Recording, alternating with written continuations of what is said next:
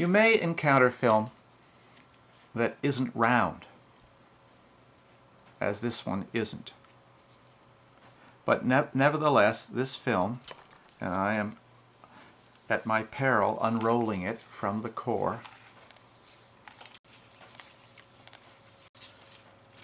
this film is perfectly fine for reproduction. It is shrunken.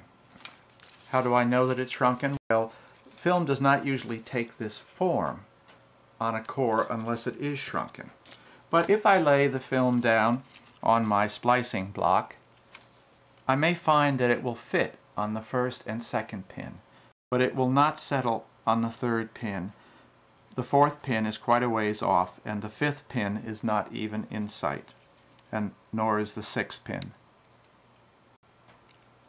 This will make it more difficult to reproduce in television or on film, but not impossible.